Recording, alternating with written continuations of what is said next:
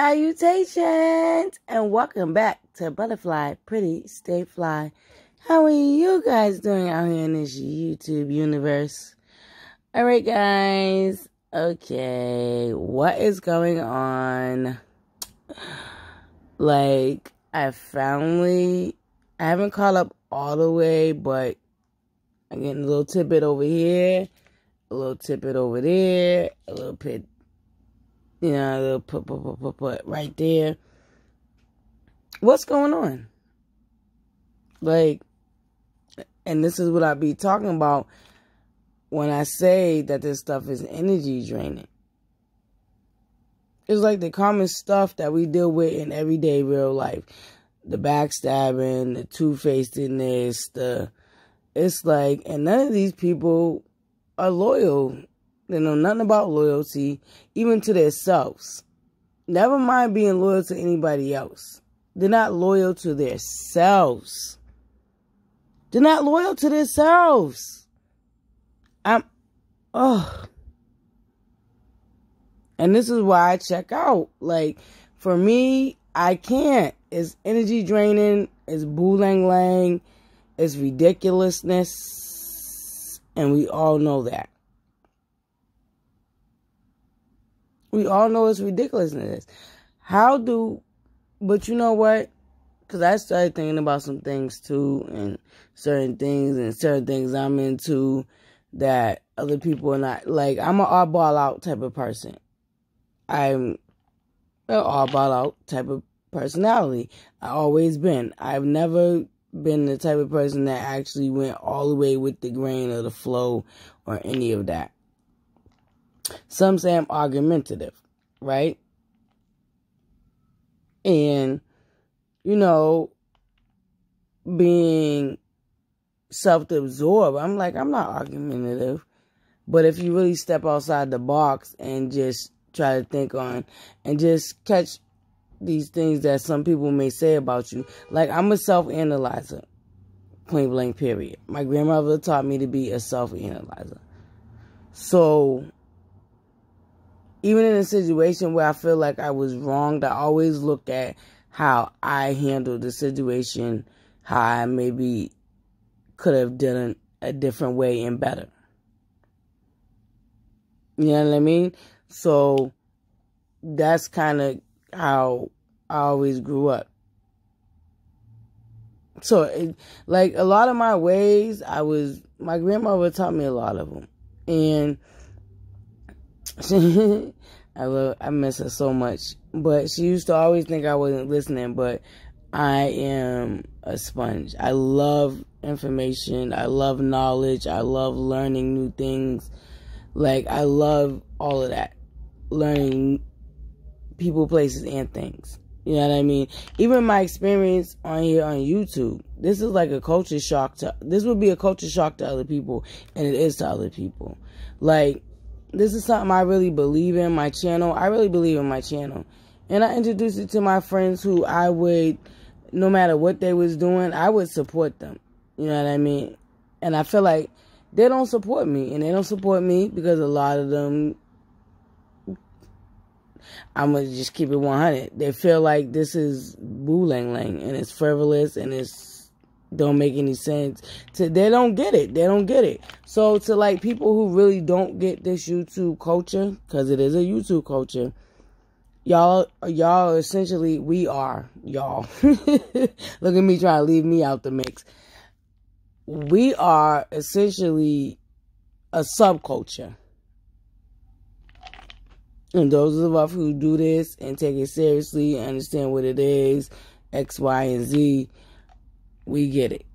But there's people on the outside looking in that might tap in for a second that don't get it.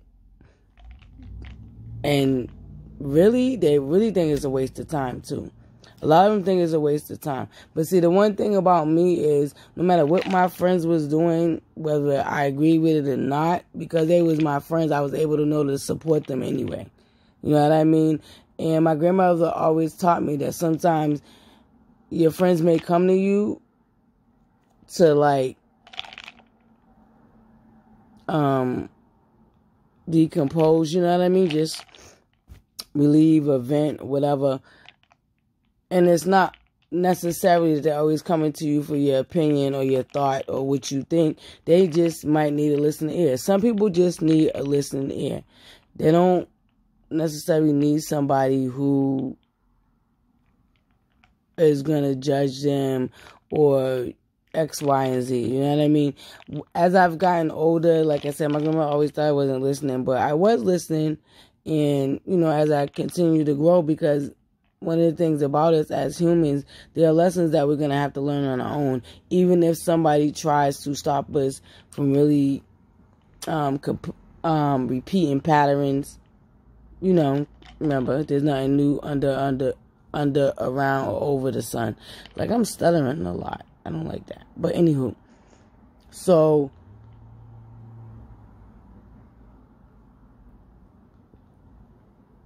it's all about your own process. And your process is not necessarily going to match up with somebody else's process. So, you know, it is a saying, different strokes for different folks. There was a show too. I don't know if any of y'all telling on my age again, but I loved that show. Anywho, yes. So, different strokes for different folks. Everybody's lessons and paths to their journey and to their lessons is not going to be the same as somebody else's. They may be similar, but it's not going to be the same. Nothing's the same in life, period. Even our own bodies. If you really pay attention to your body, you're going to have an arm that's longer than the other, a leg that's longer than the other, an eye that's wider than the other, closer than the... Like, if you really pay attention, like, nothing's perfect. Nothing's perfect. And no one's perfect. Everybody make mistakes. And here we go with this word again, discernment. You just got to pay attention. And there's always certain ways to handle things. I remember a situation happened with me and somebody that I really cared and loved about. And my grandmother was like, listen, there's going to be times in your life where you're going to have to be able to walk away. And you don't have to act a fool. You don't have to disrespect nobody. Because sometimes silence is golden and it kills people. Sometimes silence kills them. Especially when they know what they did wrong. And what they was looking for out of you was a reaction. And they don't get it. That kills them. And I'm a Cappy.